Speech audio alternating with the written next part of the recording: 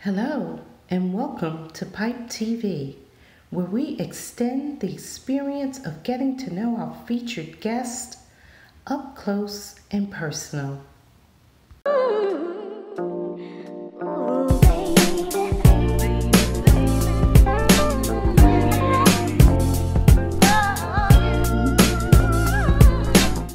You are tuned in to Pipe TV, and I'm Jill Foster. I'm here today with a special guest.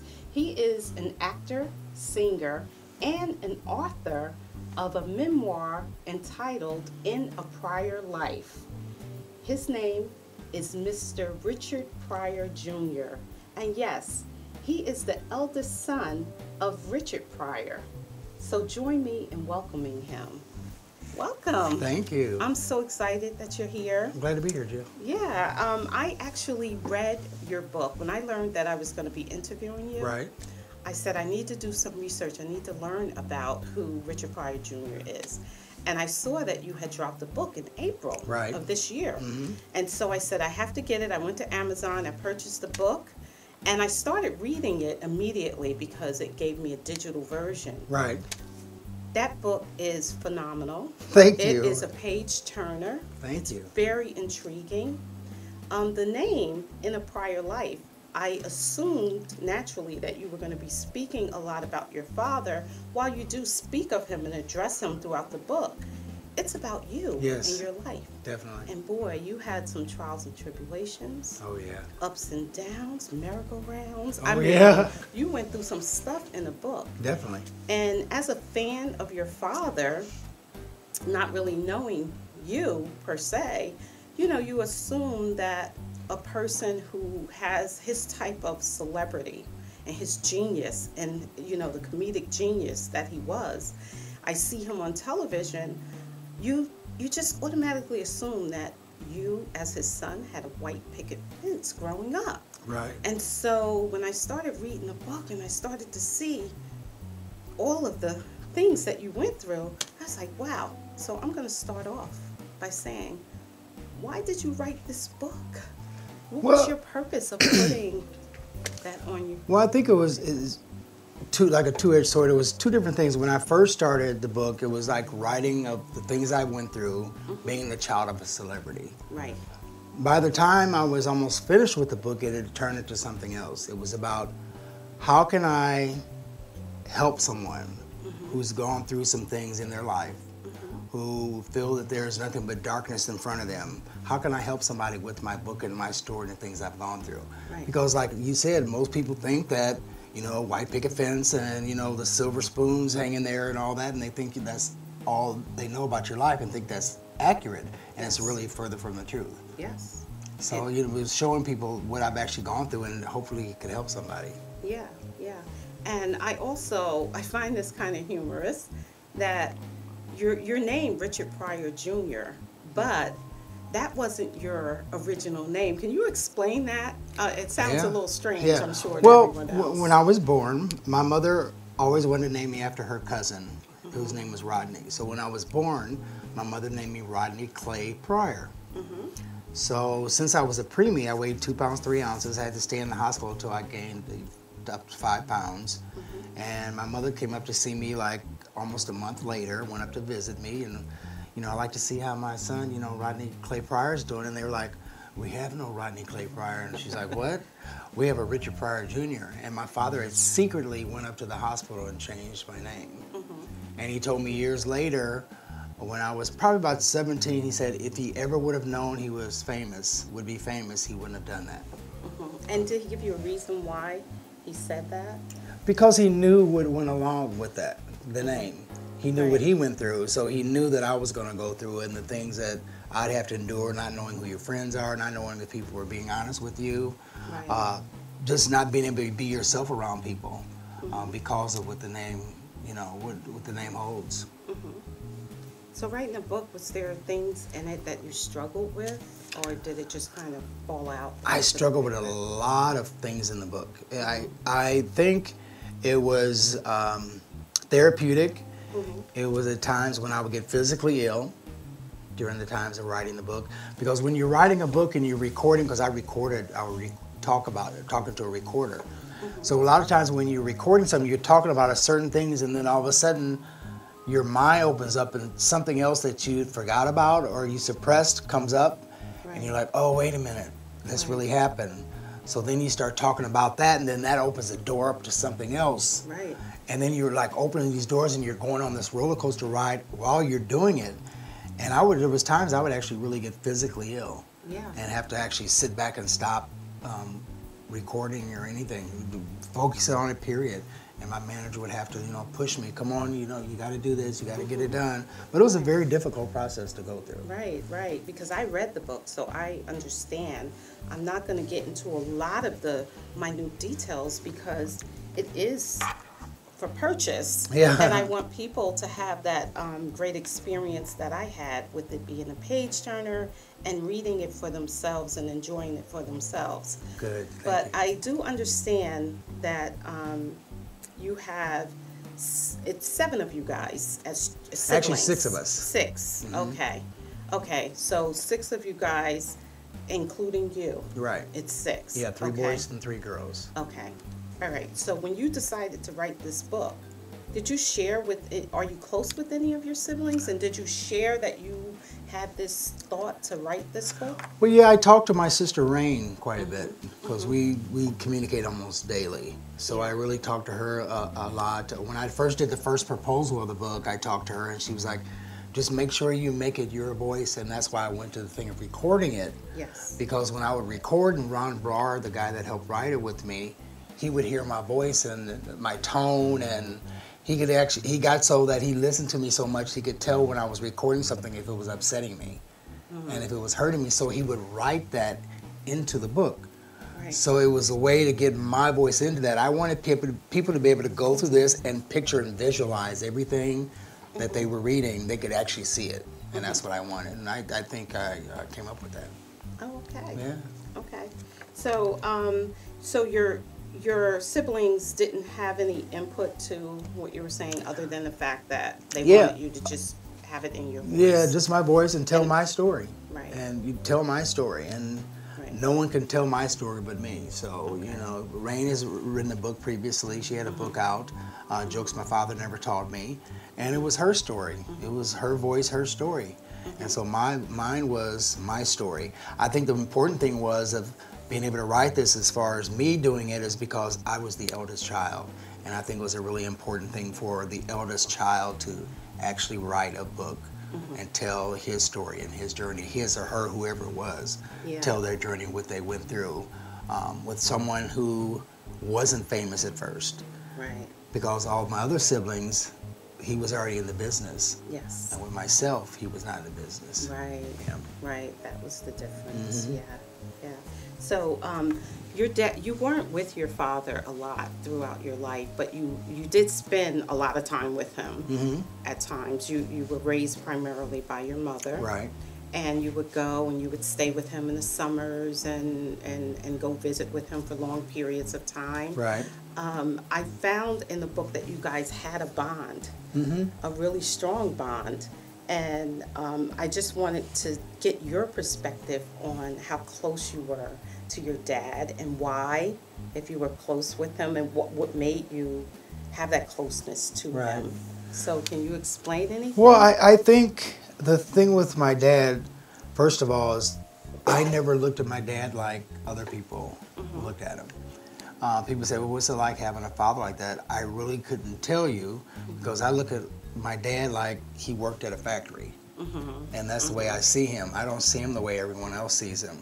So it was really nice, being around him, touring with him. When I was younger, I used to introduce him on stage and all those things. So it was like a great experience.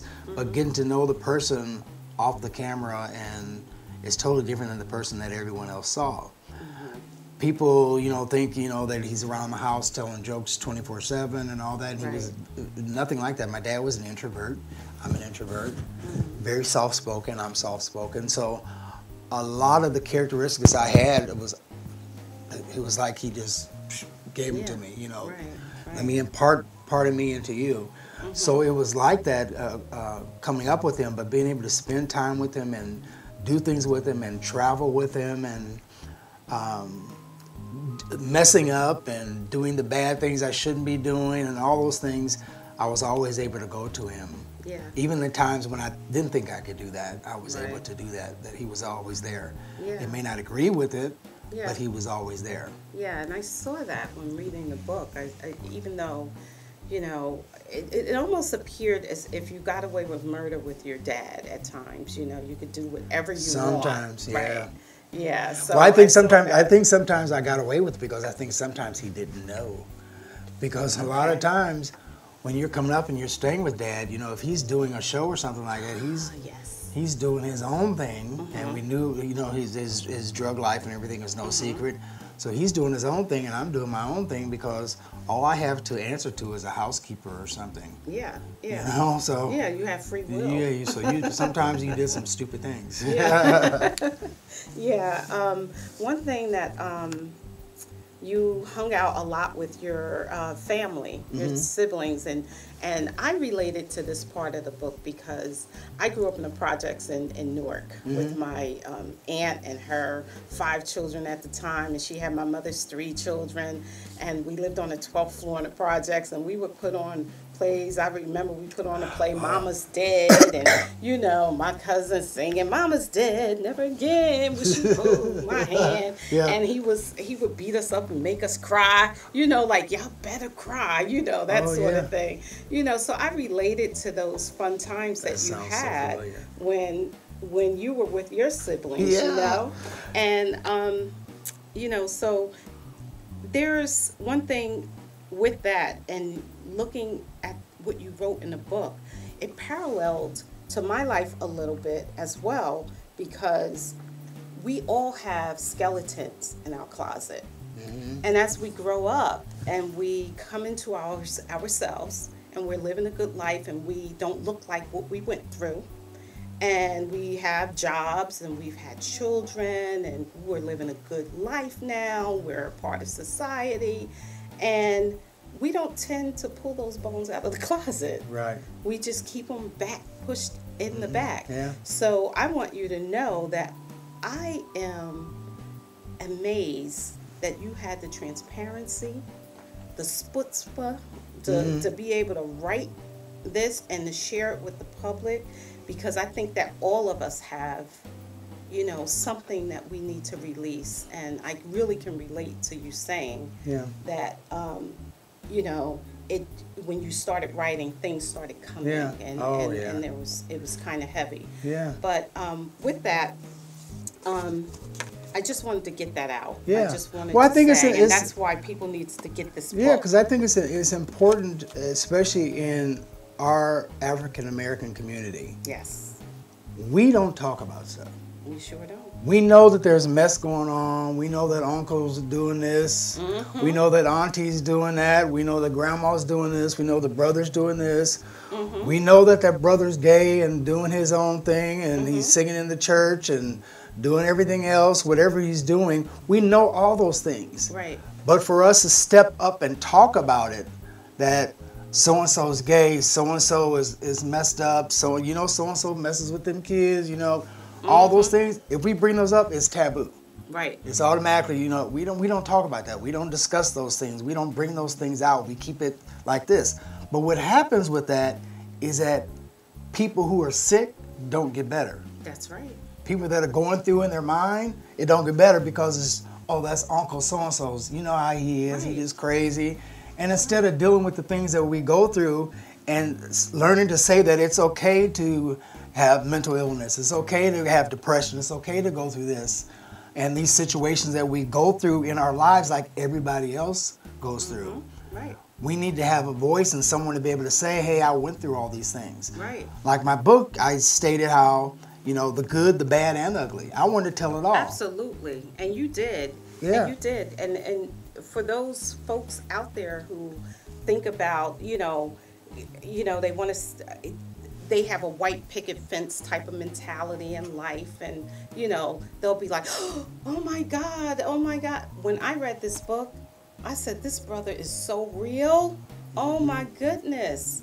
I just, when you walked in, when I greeted you today, I just felt close to you. Yeah. Because you've been so real with putting your life out in But this even book. even with that white picket fence, after a while it starts to fray and starts to tear apart. That's right. So you may have a white fence, but as time goes along, it starts to peel and to blister and all those things. So Yeah, and this book is freeing for those who are keeping those bones in the closet. Right. They read this book, they're going to relate, and it's going to be freeing for them. I And that's hope so. why I hope that everyone, you guys hear me, go get this book. You'll enjoy it. So there was a part in the book where I found humorous, and I was laughing because you had ran away and you were singing this song, Don't Nobody Care About Me, Don't Nobody Love Me. Oh yeah, you got it a little backwards, but I'm Okay. gonna see because I could. Yeah.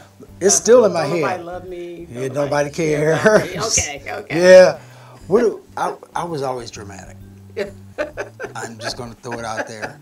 And there was something. There was something that I can't remember exactly what it is right off the thing that I wanted, but I would always have this thing where I would say, "Well, don't nobody love me." And I got into it one day, and it was like the afternoon. My aunt was over and my mother at my mom's house, and I got into it so much I couldn't even get myself out of it. I mean, I got so deep into Don't Nobody Love Me, and it started into a cry, and I started crying, and while I'm crying, I'm still saying it. So it was like, don't nobody love me, don't nobody care. And I was going on for so long till my mother just yelled out, you're right, don't nobody love you, don't nobody care. So I was like, I'm running away. So I get my stuff, what I could take, because, you know, I didn't buy nothing, so you ain't taking too much out of here. Right. And I go around to the pool hall where my great-grandmother had a pool hall, and I said, I'm going to hide in her car until somebody comes again. They're going to be looking for me. Yeah. No one ever came. No. And you got hungry. No one looked for me. Nobody. I remember, like, raising up, peeping, like, you know, like looking out the windows. Anybody coming? Nobody. And I mean, I stayed like that until it started getting dark. And then I was like, I'm getting hungry, so. Yeah. So and I your mom just my, welcomed you back. tucked and my like tail nothing. and went back on the Right. house. Yeah. So I can see, even with that incident that occurred, that you were, in a sense, crying out. I believe that you were crying out because for attention, because, I mean, let's face it, your father was getting all kinds of attention. I mean, you knew that he was somebody. Right. And I can see how that could be, like, you know, you want to. That and a little spoiled because I Yeah. was my mother's only boy. Yeah. You know, it's Yeah. like, you know, when you're the oldest and the first one. Right, right. You know, and then that was when I had another sister under me, Tammy, and then I had, my mother just had my little sister, Elanda. So, hey, what's going on here? You know, I'm not the center of attention anymore. So, yeah. Right, yeah. So did you, some of the things that you got involved in, on a more serious note, do you think that you tried certain things because, well, I know part of it was your experiences that you went through as a child, but some of the choices that you made throughout, was it that you were seeking attention, or you just like to do what you wanted to do? I mean, I think at the time when you're going through certain things in your life, you think you're doing, almost everything you're doing is because I just want to do it. right, okay. I just want to have fun and I just want to do this.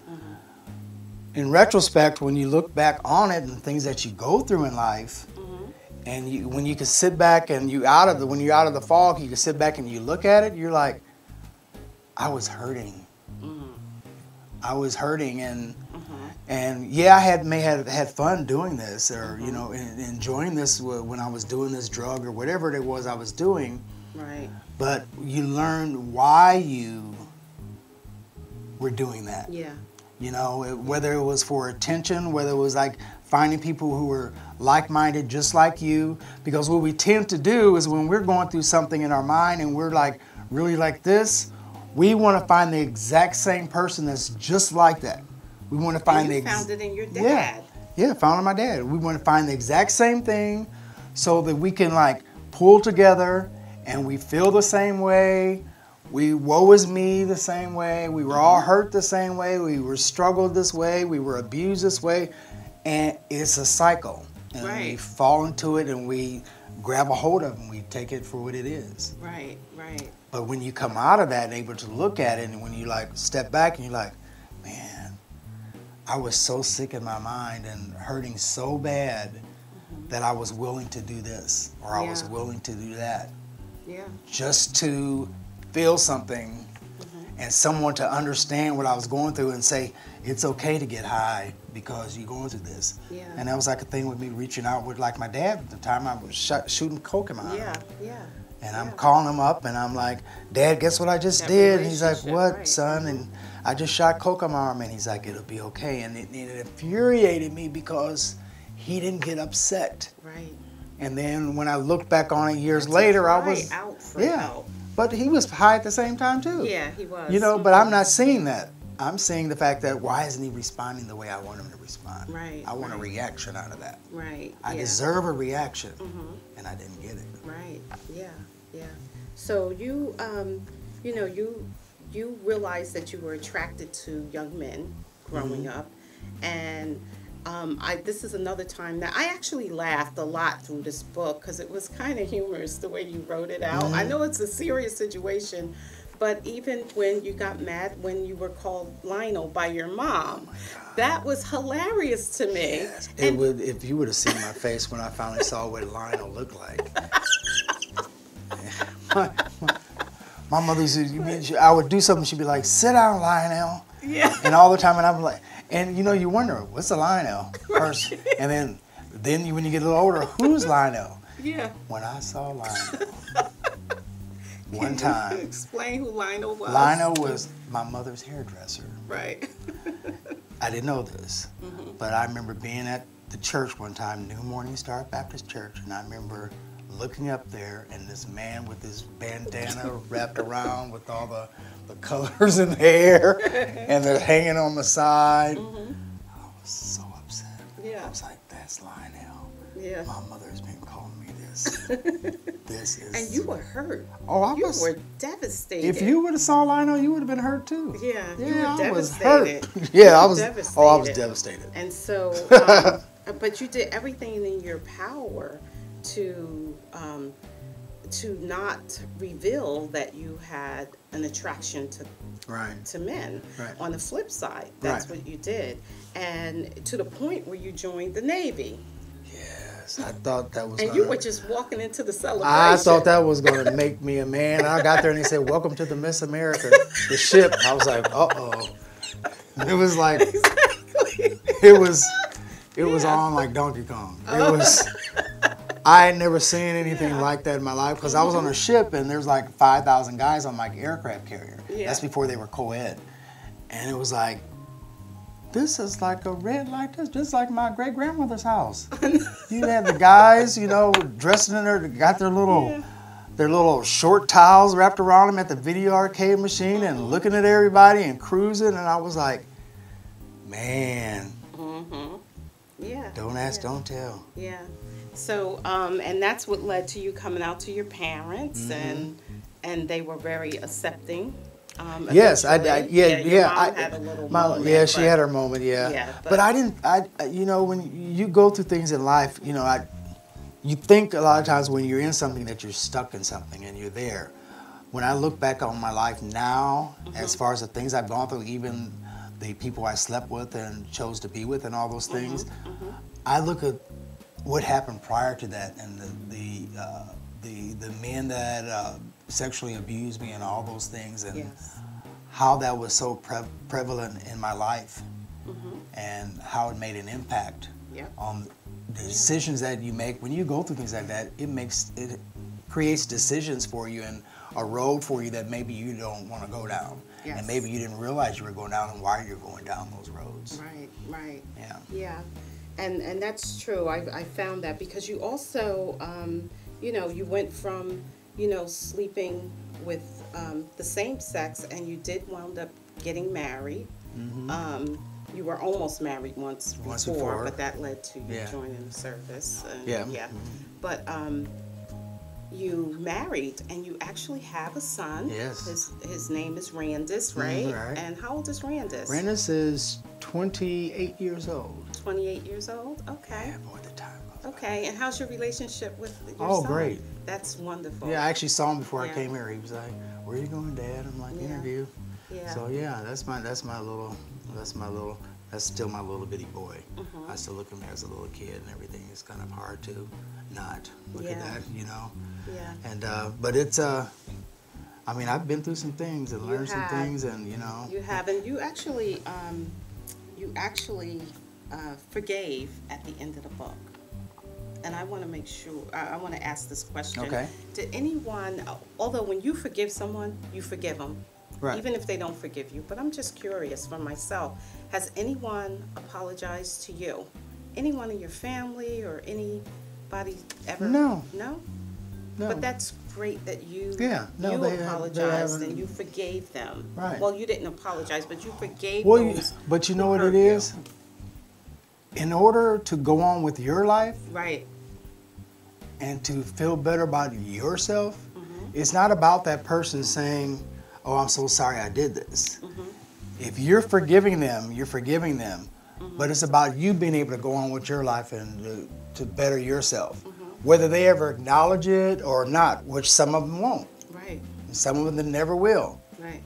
But I can't focus on that and giving all that energy to negativity Right. and how they treated me and how this person hurt me and how this person abused me. I can no longer do that because it dictates, they're then dictating my life Right. and my journey. Yes. And I have to dictate my own journey and my own life. Yes. And I'm glad that you said that because that's a sure sign of just loving yourself and just loving in general. And that's how you ended your book, which was wonderful, and the dedication to your mom.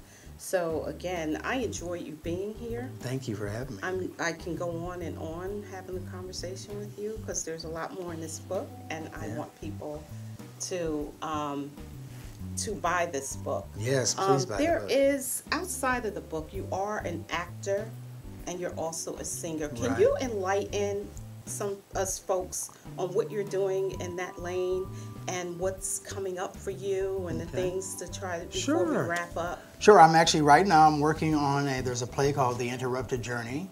I'm actually working with that now, and the co-starring with myself and Sashi Parker, who is Shirley MacLaine's daughter. And it's based off a true story of Betty and Barney Hill. And it happened in the early 60s. And what it was about was that they went on a trip and they lost like 2 hours. They couldn't remember, and they went to a psychiatrist and they told the exact same story about being abducted. Wow. So it's a play about that, and we're actually doing, and I'm playing the husband and she's playing my wife in the thing, and it's actually the actual tapes from the recording, we're actually doing the exact lines from that. And so I'm working on that. I'm actually working on this. I want this as a show in a prior life, and also the guy Ron Brower I'll be who in the helped. front row. Yeah, thank you. And Ron Brower right now is actually working on the screenplay right now. We have some Okay. productions that are interested in this as a feature film. That's wonderful. That's wonderful. I would love to hear you sing too. Oh yeah. Because you know, I know that you can drop the mic on folks. Just an old sweet song keeps Georgia on my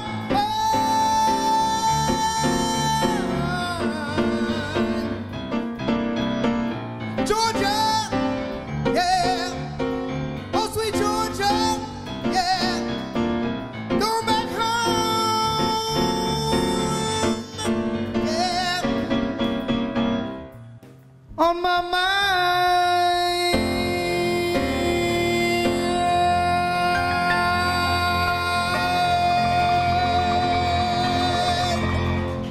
And you did mention earlier on when I greeted you that you are in the choir at your church. And can you talk about what you're doing with the church now?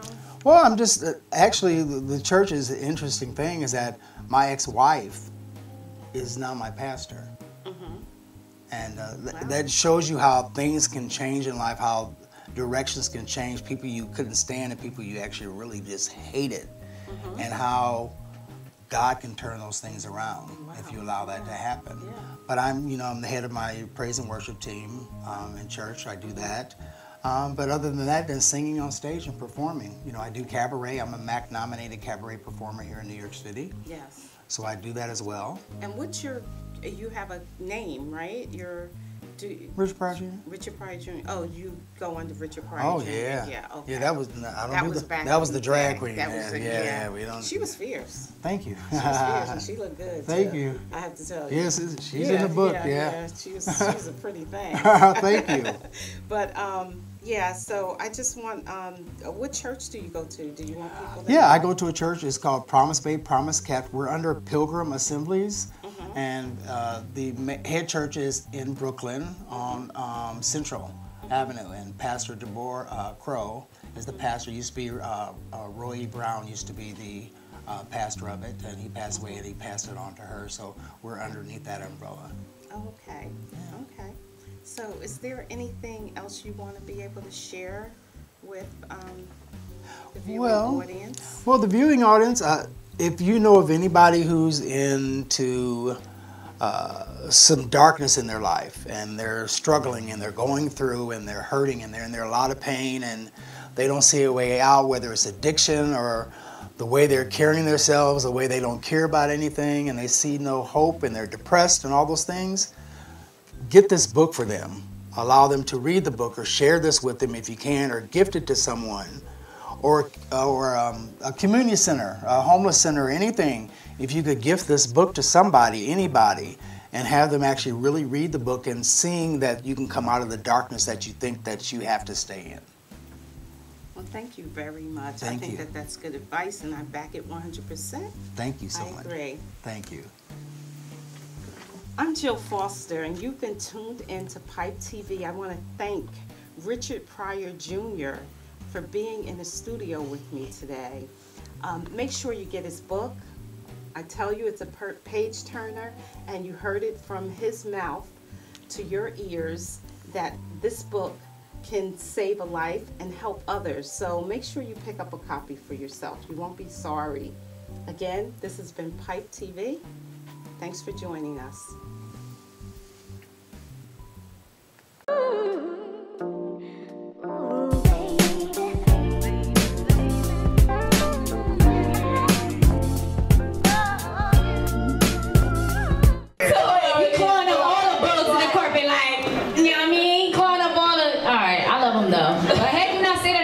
Notice, so right. You might want to not put yourself under the spotlight like that. I got a problem.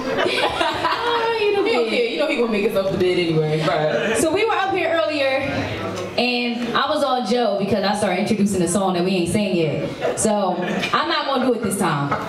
So one of y'all want to introduce this song because I was salty and I don't like being salty.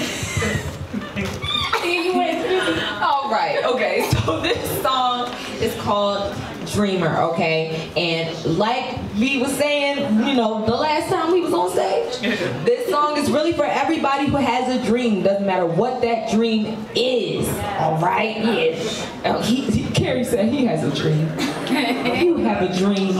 Everybody in here has a dream. Jolly Ranchers is his dream, apparently. And... Right, yeah. So basically it's for everybody who has a dream. And so let this song inspire you. Let this song, let you want to go forth and follow your dreams, okay? Shout out to Carvin and Ivan. Ooh, yes. Ethical Records for producing and writing this song. So here we go. All right. So I need everybody to go on this mental journey with me right now. I want y'all to feel what I feel, see what I see. Alright? It go like this. Hey. I remember watching the birds fly, thinking to myself, well, why can't I? Until I saw Wonder Woman in the sky. Then I figured, well, why not give it a try? Never been complacent with normalcy, cut from a different cloth. So different defines me. I seem weird to the 9 to 5 and non-believers. That's why they label me a dreamer. And I know it's all of my life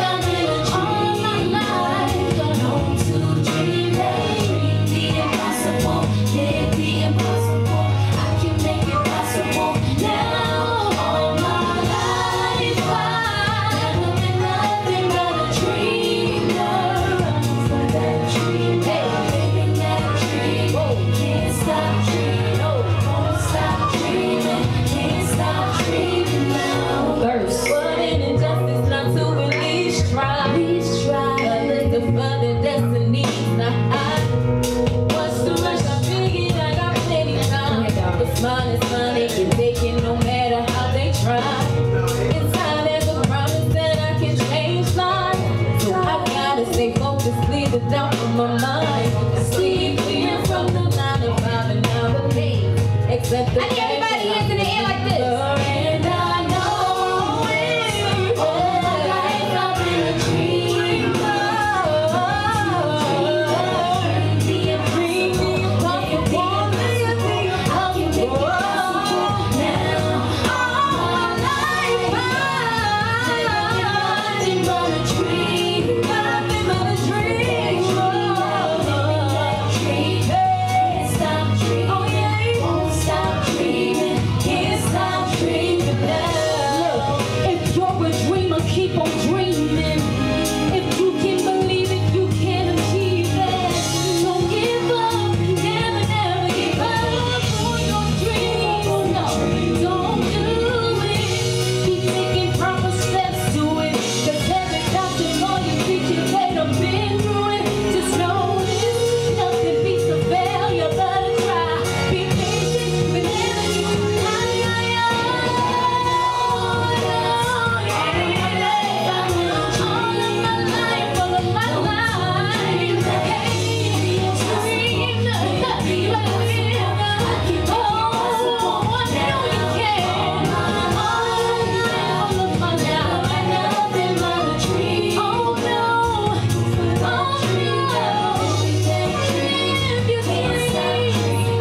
Don't stop dreaming.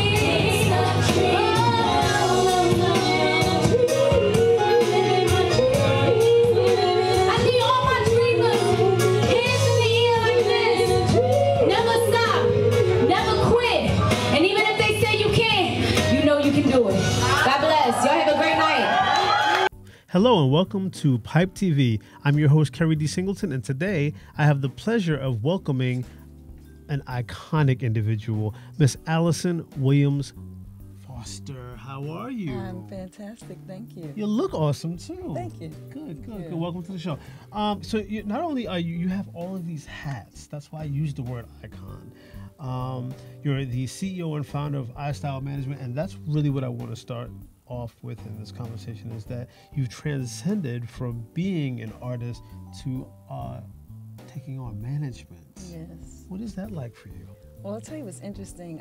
I have children, and while I was a performer, I had a baby, Okay. and my son was in a commercial with me, and I became a backstage mom. Okay. And so from being a backstage mom, I became a manager during that period of time, but made it official By default. by default. Yeah. Yes. So I used to manage artists myself, and I never really enjoyed much of it, to be honest. Is it a tough transition to make to being a full-fledged CEO and founder of a management company? It can be, you know, it really can be. There's moments where I still want to be performing, and I do. Yes. But it can be tough when you're trying to help somebody cast a project and you don't have the talent that you need, or Right. finding the talent that you really want, or the talent that will appreciate the craft. You know, Correct, so that's the tough part about it, and it's ongoing. It's not like a 9 to 5. It's just forever. When you're sleeping, It's you're working. forever. Yes, Yes, that's I know. right. So let's take it back a bit. Let's do some throwback. Well, Wednesday, Okay. shall we? Sure. Your debut was with the Wiz Yes. on Broadway Yes. with Miss Stephanie Mills. Yes. I gotta ask, because I'm such a big Stephanie Mills fan. What is it like to work with her? Stephanie and I had an awesome relationship. It was fun. We're still friends to this day. It was a great time, and I enjoyed work. She's super talented. Yes, she is. You know, so it was a fabulous experience for me. And Yeah. so what is it? What role did you have on the stage? I was the tornado eye. Wow. I was the storm, and I You still was the carry that eye name. of the I was the eye of storm. the storm. So what was Yeah. it like performing on Broadway? Must have been a magical moment for you, Yeah. especially at the infancy stage of your career. Yes, it was exciting because I'm a little girl from Harlem, from the projects, and it was a dream. And so to be able to live that out every night and to do it live for people was amazing for me, you know, to have that dream come true. And every night was different, so Right, it was right. spectacular. It was, That must have been awesome for you. And you did Guys and Dolls and Dream Girls. Yes. I want to ask you a question. And I know this might be a hard question for you to answer, but of all of the projects that you worked on, in terms of your Broadway Yes. career, what would you say was the most magical for you? Wow. It has to be The Wiz. The Wiz was the most magical, although I had a creative part on Dreamgirls. Right. So that was new for me, and that was exciting. But it was The Wiz, because it was nothing like that during that period of time, Right, 75, 76, 7. That was new to Broadway. So to see that kind of life come to life in an all-black show was just Now the theater best. version did precede the movie, right? Yes. Right. Yes. So you were doing this on Broadway before Diana Ross and Absolutely. Michael Jackson Yes. and Richard Pryor. Yes. So how did that feel once it became a blockbuster movie? It was exciting. I was also casted for the movie, but then I was working. They said the movie happened during the time that the Broadway show was still on Oh, it was Broadway. concurrent. I didn't know that. Okay. Yes. Okay. And so it was like, don't you leave, Right. Tornado Eye. Right. You know, so I didn't do the movie, but it was nice to know that I was at the bottom and the foundation of the project. Now, also being that you're from Manhattan, from Harlem, and being on Broadway, I mean, being so close to home, what was that like? Did all your family from uptown come support, and what was it like, you know, to be so close to home on the big stage? It was interesting because I had family that wasn't family. Of course, everybody was my family, Yeah, right? everybody was your Exactly, cousin, right? exactly. But it was exciting because I was leaving the show and going back to the projects until I was able to get my own apartment. You know what I mean? And so it kept me grounded. Talk about having 2 feet in 2 different worlds, Yeah, huh? yeah. Wow. But it was a great experience because it did keep me grounded. Now, talking about great experiences, most of us, including myself, grew up on Sesame Street. I was born in the 70s, so I remember Sesame Street when it was really Sesame Street.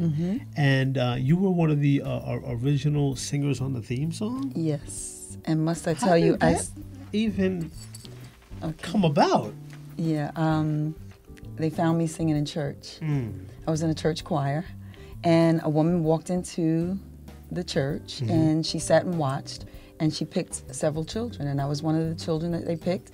Took me down to Radio City, the studio, and I recorded the theme song and the number 5.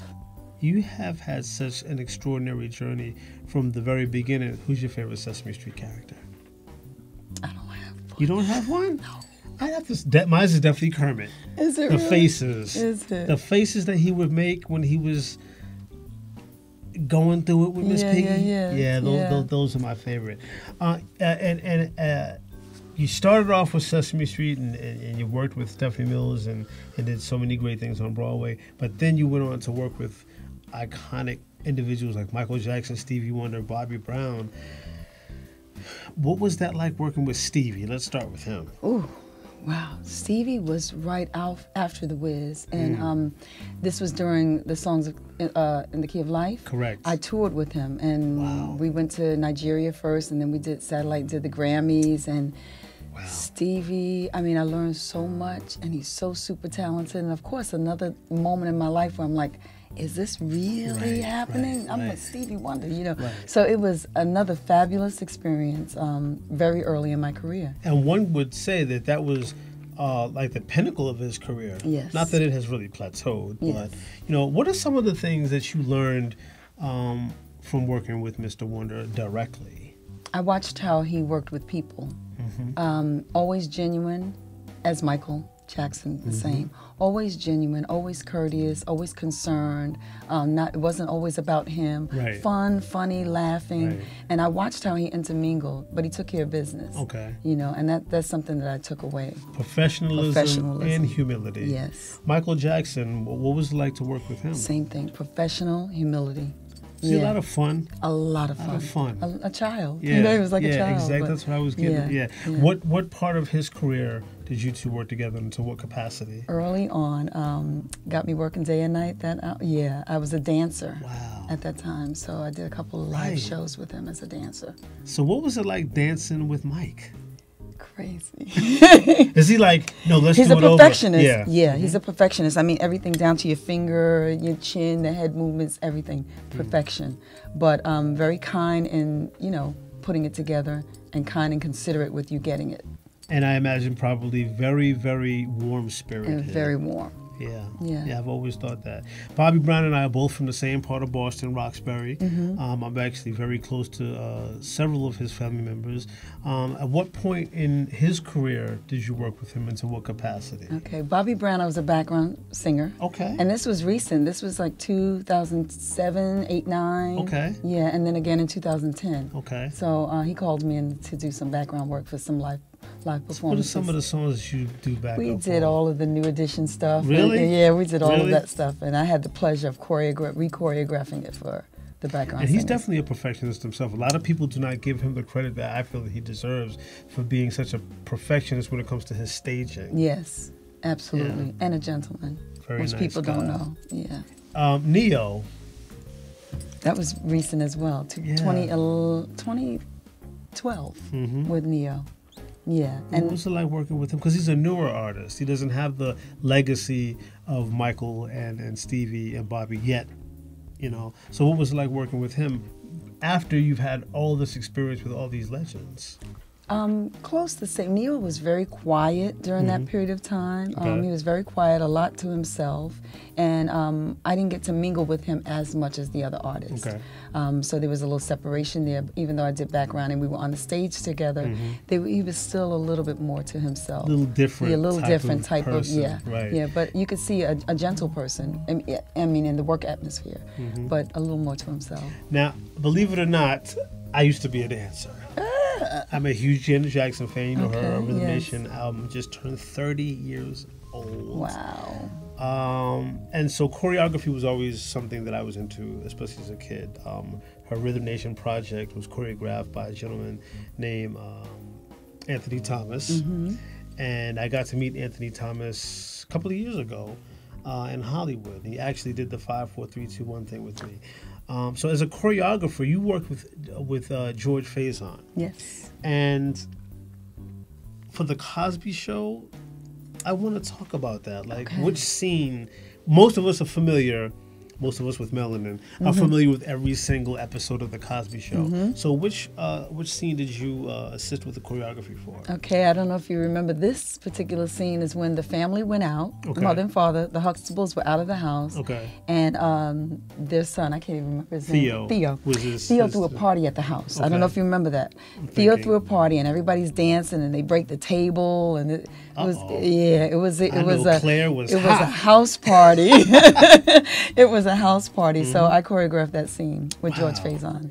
That must have been such a... So did you get to meet the entire cast? I got to meet Theo. Well, Theo, I have a son that was an actor, so my son was on his show, and then my son did A Different World. So I got to meet him several times, and Bill Cosby. Okay. But never anybody else on the show. Is Malcolm Jamal Warner?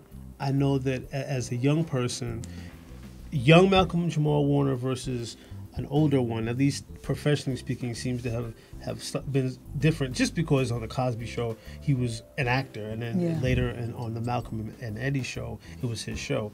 What was it like working with him in terms of his professionalism? Yeah, I didn't spend a lot of time around him because I was kind of off to the side with Bill and George Faison. So not a lot of time with him at all. So you know, I got to ask you what it was like to work with Bill Cosby.